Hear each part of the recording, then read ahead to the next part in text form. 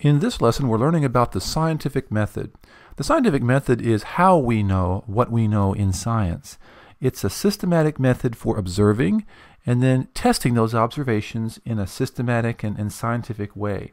Let's take a look at the main steps in the scientific method. First of all, we are always going to make an observation. And so we observe. And so as an example, an observation might be something as simple as you go out to your car one morning and notice that it doesn't start. That's just a simple observation. It doesn't have to be something in the laboratory necessarily. The scientific method is a way that we solve problems. And here you have a problem. Your car doesn't start. And so that's a simple observation, but it doesn't stop there. The second step in the scientific method is we make a hypothesis. And a hypothesis is a possible explanation of observations that we make in the natural world. Sometimes it's called an educated guess.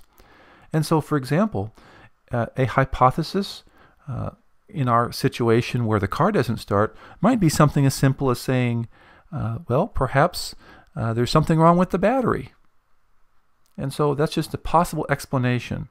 Sometimes in science, these hypotheses will take the form of an if-then statement. If this is happening, then this is the explanation. That can be the form of your hypothesis. In the everyday world, it might not be in that format. And the next thing that we do after we make that hypothesis is we test it. And we test that hypothesis using an experiment. And so in the everyday world, performing an experiment might be something as simple as just looking around and seeing what's going on. In the science laboratory, it might be something much more complicated than that we have to actually test and write out a procedure and carry out that procedure and then record some data and find out if our hypothesis is right or not. In the case of our car being broken down, if we think there's something wrong with the battery, well, we can carry out the experiment. Just check the battery and see if there's something wrong with it. Maybe you check the battery and find that there's nothing wrong with the battery. So what do you have to do in that case? Well, sometimes if your experiment does not support the hypothesis, you have to be willing to change the hypothesis. And so you may have to go back up here and come up with a different hypothesis. Our battery's okay. Maybe our new hypothesis is we're out of gas. And so you can test that test that hypothesis using an experiment. So you check the gas gauge and you find maybe that your gas tank is empty. And so your experiment can either support the hypothesis or not, and you can change the hypothesis as needed. Well, eventually you may be able to come up with a theory. And a theory is basically a hypothesis that has significant experimental evidence to support it, especially over a long period of time. Now, we have to be careful about when we say theory in science, because sometimes people say, well, it's just a theory. Well, that's not really how it works.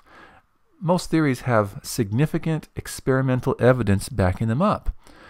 For example, the theory of gravity tries to explain why it is that when you drop something, for example, it falls to the ground.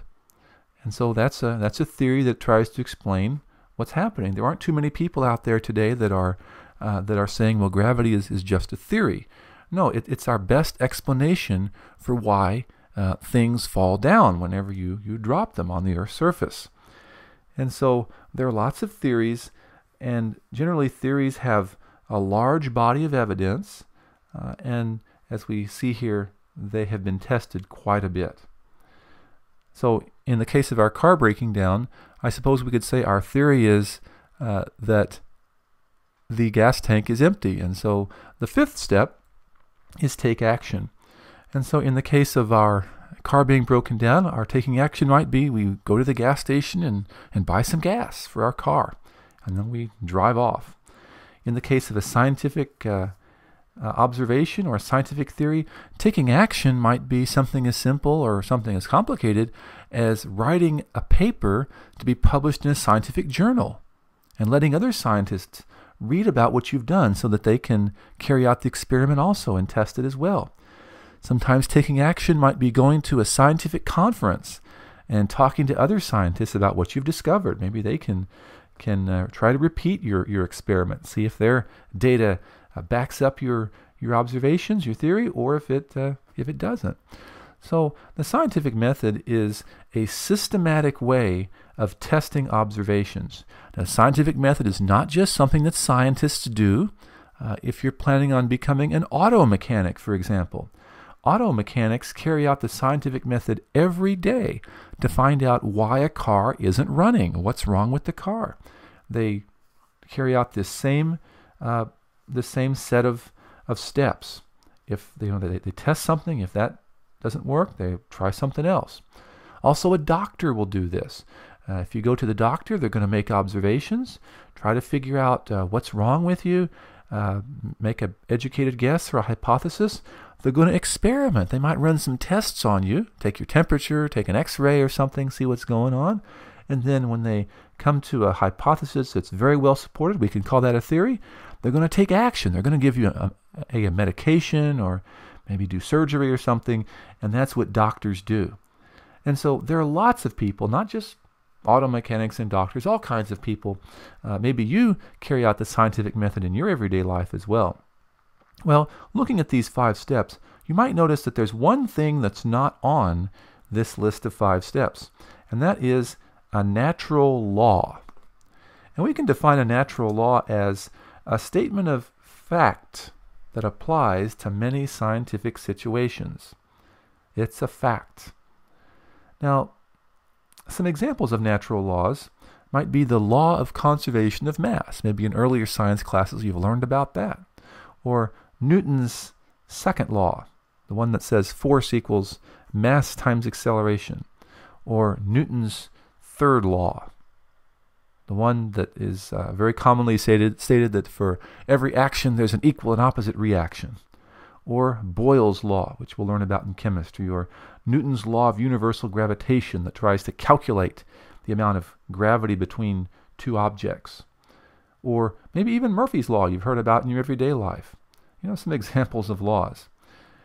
I have a question for you. Do you think that it's possible for a theory to become a natural law? Maybe after years and years of testing and being observed, that maybe a theory like the Big Bang theory or the theory of evolution or some other theory may become a natural law. Do you think that's possible? As it turns out, the answer is no. A theory can never become a natural law. And there are some reasons for that. Mainly it's because theories and natural laws have completely different purposes. Here are some of the main differences between theories and laws.